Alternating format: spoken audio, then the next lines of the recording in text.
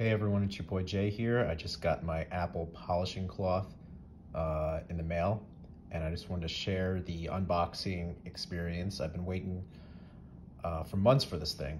You know, I think I ordered it back in October and November, and there's just been such a demand for it that it's taken months. So here it is. Just got it in the mail, and here we go.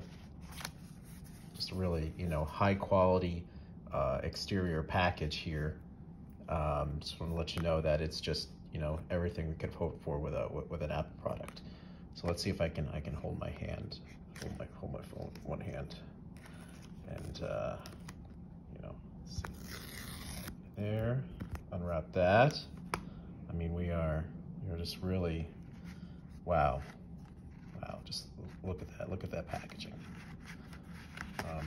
This is, definitely a different texture than what I had been, expecting. But you gotta imagine the quality is all the same regardless. So here it is. The Apple polishing cloth. This is made for all sorts of glass. Even including the nano textured glass, and it really it feels like a very high quality just microfiber cloth. It really does. Like, this is this is solid. This isn't tiny. See, it's there's a thickness to it. It's got a heft to it. It doesn't feel flimsy. It doesn't, see, it holds up on its own. It just there's enough stiffness in there. So let's look, see my screen here. Looks like crap. Haven't cleaned it in months. Probably, it looks like I've spilled everything on it. I haven't, but it's actually doesn't look like that when you're not on camera. But you know what? We'll try it anyways.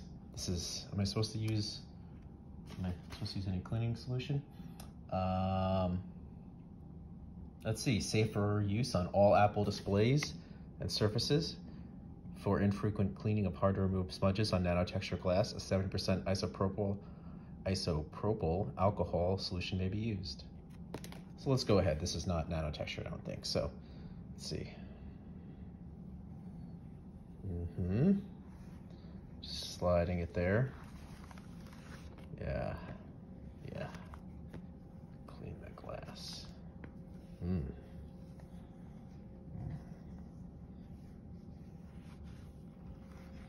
Yeah. Just really get in there and clean it.